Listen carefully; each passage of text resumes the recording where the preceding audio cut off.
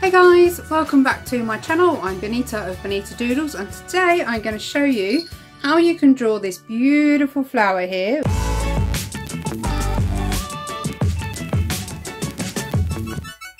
with just markers. The whole thing's done in alcohol markers. In this particular tutorial I use Spectrum Noir as they are my favourite brand. But you can use any markers that are the colour equivalent. I will go through all the colours that I've used and the process that I did it in, so you can replicate your own picture using alcohol markers. So I decided to time-lapse the video, as in total it was just over an hour long, and I wanted to keep it at a size or a length that you would be quite happy to sit and watch and listen while I talk you through the tutorial. To begin with, I started swatching everything that I needed to do. I had the reference picture in front of me, which I've put on the video for you here, because I needed to get a rough idea of the colours that I needed. I had all my pens to me to one side, and I just pretty much checked by eye, looked at the colours that were in my pot and picked out the closest I could find to it. I knew that I would needed a combination of colours, and I knew that it would be maybe 2 or 3 of each tone. It turned out it needed to be about 3 or 4, because I wanted to get it as realistic as possible. Now the colours that we have gone for are the Canary, Mango, Bright Orange, True Blue, Dark Blue, True Black, Cocktail or Cocktail Pink, Flame Red, Old Lavender, Vintage Blue, Avocado, Burgundy, Fox Green, and Salad, and lastly Regal. So I've listed them all up for you, so you can pause the video at any time and go back and have a look at the colours. I tested a few out that I thought may be close to it, but they weren't. They were useless, so I've put an X through them. So don't confuse yourself with what you are reading on the bit of paper in front of you. Just stick with the colours that I have listed in the information section and the list that I've put up on the video for you here. It's always worth swatching your work, because if you just go into it blindly and pick up a pen thinking that that is your closest you're going to get, you can be very, very wrong sometimes, and it can come out really quite awful. Swatching also means that you can put the project down at any time and come back to it, and if you're not able to keep your pens to one side, at least you know what colours you have used. I have gone in straight away with Canary, and I have filled out all the yellow petals all the way down, whether or not it should be dark there. All that I've done is left the lightest areas either white, or I believe that I just left it yellow because that's pretty much what the lightest area was. I've gone all the way down the main petals and just filled it in with this colour, because once we've got some colour down, it then makes the blending of the dark and the medium tones a lot easier, as you've already got some alcohol down on the paper. Now blending is generally easier when your paper is still slightly wet, which you'll see as we go through the tutorial. But it is, once you get the hang of it, it can actually be very easy to start blending it in. Now the orange was our mid-tone, or the bright orange, apologies. So the bright orange was our mid-tone, and I left negative space where there still needed to be yellow shown. What I mean by negative space is just literally leaving that area with no other colour in it. So if I put the base tone down of the yellow, I haven't done anything over the top. I then use the Canary yellow to blend over the whole thing, which then the alcohol on top softens the two colours together, so you're not left with really, really harsh lines. And that's the important thing about blending with alcohol pens.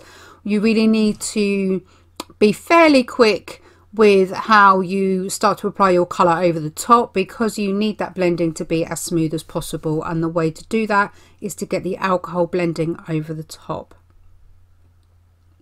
I ended up using the Flame Red as the darkest areas, and went back a bit later with the Burgundy and made it even darker. But again, pop a little bit in the area that you want and get it blended out. When you want to blend your darks into your mid-tones, put your dark down, blend over with your mid-tone colour. If you want your mid-tone into your lights, put your mid-tone down and you blend with your light colour. Don't try and blend over with your mid-tones or your darks, because you'll just make the pigments stronger and you'll essentially be going backwards with your drawing. I've come in here with the blender pen. Never dismiss your blender pen. It's a pen which is pretty much full of pure alcohol. And you can use it really effectively to create natural highlights without having to panic about getting them in afterwards with a white pen or a white pencil.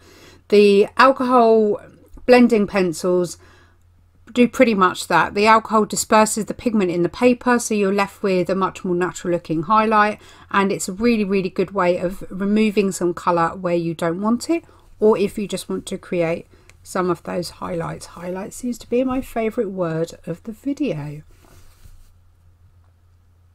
Again, I'm just going over with the Canary to blend it all together. You can use your Canary to go over your dark and your mid-tones at the same time, because you know that you're not going to affect the yellow underneath it. All you're doing is blending it and making it much more even. Now, I need to just say that actually one of the most important things on doing any tutorial or any picture, if you're trying to achieve realism, is making sure that you're looking at your reference more than you're actually looking at your work. Because if you are one of those people that look more at what they're doing rather than what they're drawing, you'll find that you'll miss things and shadows are going the wrong place, and you start to draw from what your memory thinks something should look like. The thing about realism is that you have to draw what you see, not what you think should be there, or not what you think a shadow should look like or a highlight should be. You need to be looking at your reference so often. If you've watched me do a live, you have seen my head literally go from left to right, left to right, left to right, because all I'm doing is going from my reference to my image that I'm drawing. We're going to keep going over with the petals. We're going to keep adding the dark tones in when we need it. The joy of alcohol pens is that you layer on top of each other. You can make your markers darker. It does get to a point when you cannot saturate your paper anymore with colour, when you then would need to look at bringing in a darker tone if needed. You'll find actually later on when I come and do the blue section, I actually bring in the Regal, which wasn't on my original plan, but the Regal's actually a really good way of going over the dark blue to make a really deep tone without changing the tone of the blue. So I used the colours that I had to hand. So if you need to mix more than one colour to achieve a deeper tone, that is not a problem. Just test it out beforehand. Make sure that you are happy with the outcome before you decide to move forward onto your drawing. So the main petals on the top, the yellow ones, are pretty much done. Now the blue parts are done with the true blue on the base. The dark blue, I originally had to do all the dark tones, but felt I can get it dark enough. I also used the blender pen to try and pick out some highlights, and on the very tip is where I use the old lavender. Here we go. So I'm bringing in the Regal now just to try and add a bit more depth, try and add a bit more shadow, because I didn't feel that the contrast was rich enough. And you need a really strong contrast in your images if, again, you are trying to achieve a realism look. I don't know what your colour equivalents, I can't talk today. I don't know what your colour equivalents are like in the pens that you have, but if you look up these particular colours in the Spectrum Noir series, you may be able to just do a rough colour match to what you have available. We're starting on the main trunk of the flower. I don't actually know what it's called. And I coloured pretty much all the front half in the salad. And the salad is the lightest of the green. And now I needed to do an awful lot of blending to get the effect and the translucency that was required when you came up towards that middle section. So old lavender is what we have in the middle section. And I use a mixture of the cocktail pink and the flame red to get the red sharp lines down the side and across the top. Vintage blue also comes into play because I needed a really mottled, it was really hard to describe, but I felt it was a really good way of getting the translucency in there. I'm using the forest green and the avocado to also mix the colours and get all the blending together. Again, if you want to, just keep blending over the top with the colours that you've been using underneath. So when I wanted those lines softened that you can see down there, I then went over again with the old lavender because we didn't want to change the tone of the markers that were underneath. A bit like colouring pencils, markers require layering. Depending on the style that you go for, you can't just plonk a colour down and that be it. You have to blend and you have to layer and you have to mix and you have to get tonal values in there, and it really is worth just practicing on some simple subjects if the medium is very new to you. If you are not new to them but you feel that your art needs to take that step further, really have a go at blending because it makes a massive difference. Underneath I used a little bit of the true black and I used the burgundy as well to try and make that shadow underneath, because again we wanted it strong, we wanted a strong contrast. At the end of it, I'd like it to look like it's a photo. So we're just adding a bit more detail, a bit more depth to those ridges that we have on the leaf section of the flower. We need to just keep blending them in. So again, we go over with previous tones that we've used, and I use a motion in the direction of those lines that are going because it just helps with the realism effect. I did go in again with the blender pencil just to bring up some highlights to make it a bit more natural, and yeah, all in all it just worked really well.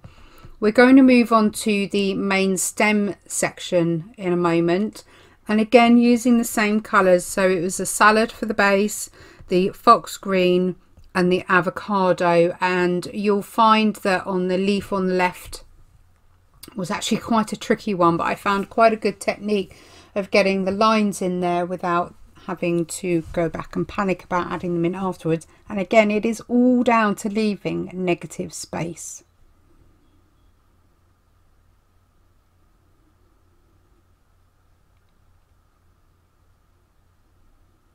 Keep going with the blending. If you find that some areas were a bit rough, I found that the black was actually, because it's a true black, it's an extremely dark black, that I just wanted to go over and blend it a bit more out with the darkest of the green, so it had much more of a natural transition.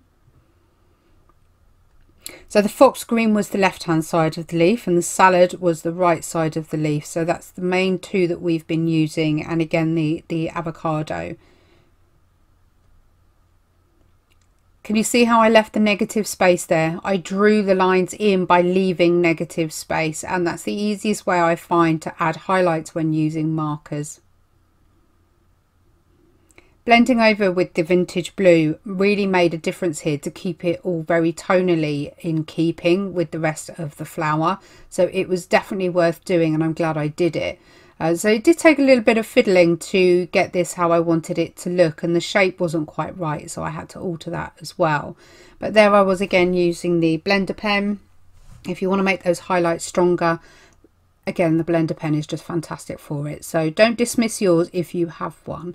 If you don't have one, I believe you can make your own by getting an old pencil and soaking it in rubbing alcohol. I might be wrong. I shall have to have an experiment actually and do one for myself and see what happens. So we're almost at the end of the tutorial. Please do come and find me in the group, and it'd be lovely to see what you do with these. I mean, if you've got any questions at all, pop them in the comments section down below, and I'll be more than happy to answer what I can. If you enjoyed the video, of course, hit that like button and pop the subscribe button, and also hit that bell, and then that way you know when the next tutorial is available for you to try. I hope you enjoyed this video, and I shall see you on the next one.